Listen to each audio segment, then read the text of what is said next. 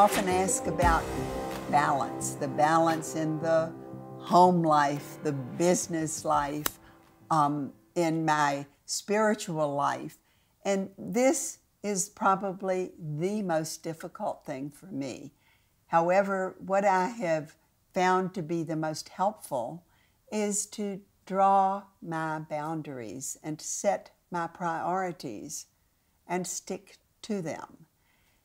The boundary issue of such things as setting times that I would, for particular things, like in the mornings.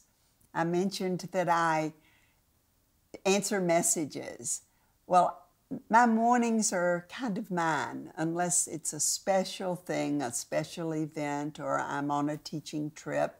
So for the most part, my mornings are my time for me, for my meditation, for using my oils, for breathing, for just for balancing my own life. And my evenings are my time that I spend with my husband. So in between times are when I focus on my Young Living and the team. Now, as I said, it depends, because if I'm traveling and teaching, I'm doing things at different times. So the priorities change.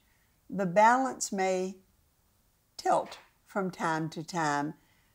The key is to be aware of where you are in balancing that, and to be sure that your priorities and what you're actually doing are the same, are in alignment.